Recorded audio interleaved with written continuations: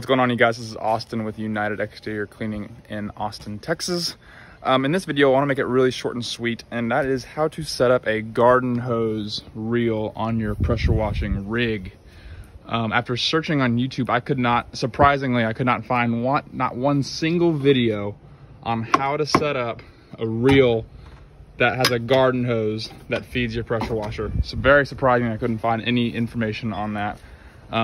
So I figured I might be the first one, or maybe there's another guy out there that would show you guys how to do it.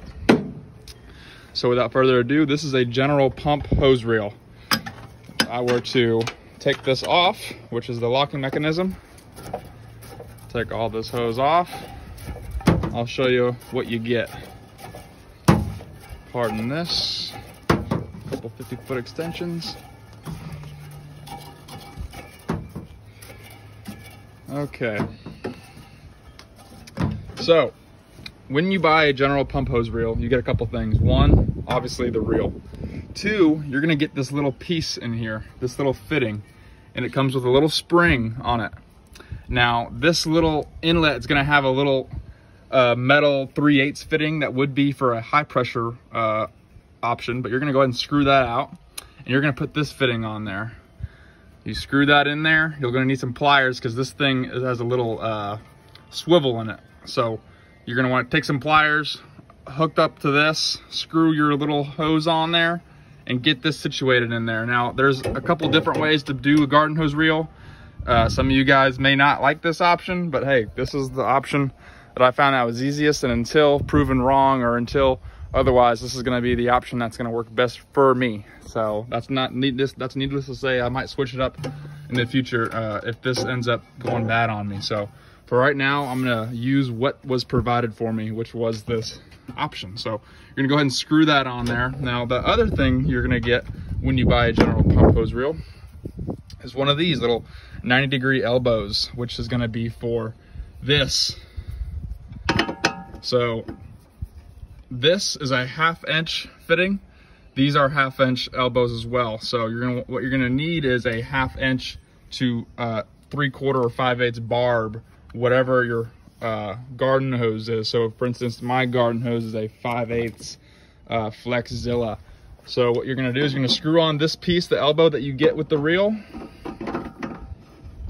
Do this with one hand. I'm not gonna do it all the way. I know I'm gonna need some Teflon tape, which is one thing you're gonna need for this is Teflon tape, but just for show, I'm gonna not use Teflon tape. You're gonna screw that in there. Here's your little 1/2-inch to 5/8 barb. Screw that in there. You're gonna wanna use Teflon tape. So it's gonna look like that.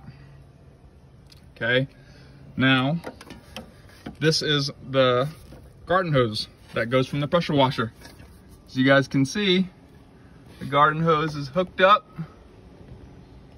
down there. Let me swing around so I can show you what we got going on the pressure wash side.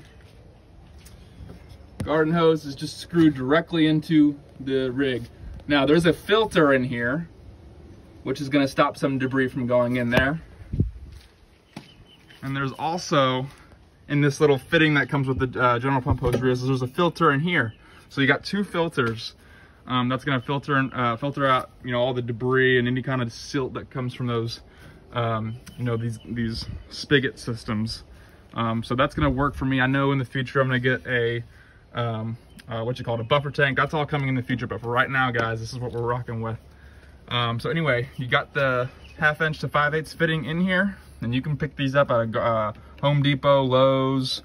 I went to my local pressure washing store here in Austin. They supplied me with one. They're a couple bucks. Anyway, you want to put one of these little clamps on it. Boom, like so. And go ahead and stick that on there, like so. And there you go. That's your rig. That's what I'm rocking with. Easy enough.